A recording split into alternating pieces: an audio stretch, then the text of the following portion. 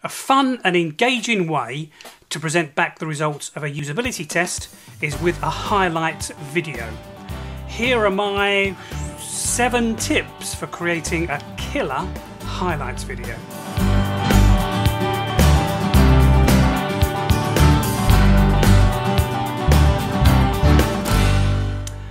Number 1, remember it's propaganda, not a documentary. Remember the purpose of your highlights video, it's to encourage the design team to make changes to the system. You're not a news reporter objectively presenting the strengths and weaknesses of the system. You have a point of view. So leave any balanced reporting to a written report where you have more time and space. Number 2, say something positive. You're about to tell people that their baby is ugly. If your audience is the people who design the system, they may not like your attitude. So soften them up with clips showing 1 or 2 strengths of the system. Since you don't have long, make this clip do double duty. Pick a clip that also demonstrates the thinking aloud technique so people understand the process you used. Here's tip number 3. Focus on the top 5 issues.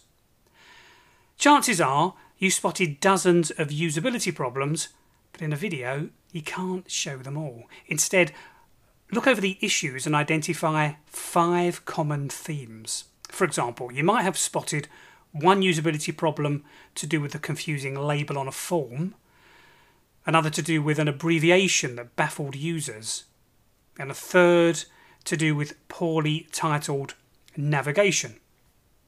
You could summarise these as a single issue, like terminology, and then select the best clips to demonstrate it. 4th, show 5 clips per theme.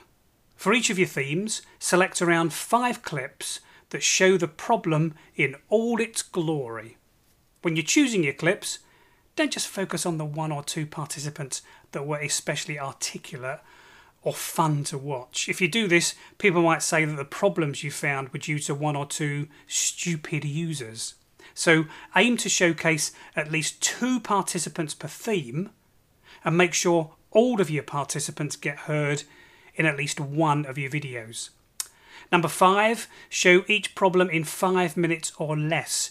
You'll have lots of clips of participants illustrating each theme, so be ruthless with your editing. People expect video clips to get to the point quickly. Did you know the average YouTube video lasts about 4 minutes? So give yourself a maximum of 5 minutes to illustrate each usability theme. If you have 5 clips, that means you have just 1 minute per clip to make your point. Tip number 6, put your best clips first. When you're creating the storyboard for each theme, put the most compelling clip first. Then, if the audience buys in and agrees, stop the video and skip to the next theme, or keep it rolling if there are doubters. This approach works well because one of the biggest problems in presenting usability test results is often getting through them all. And finally, tip 7, tell your viewers what they're looking at.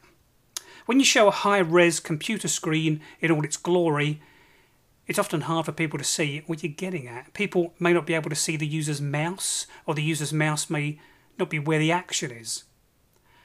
This means you should zoom in on specific areas of the screen, or use call-outs in the video to explain what's happening.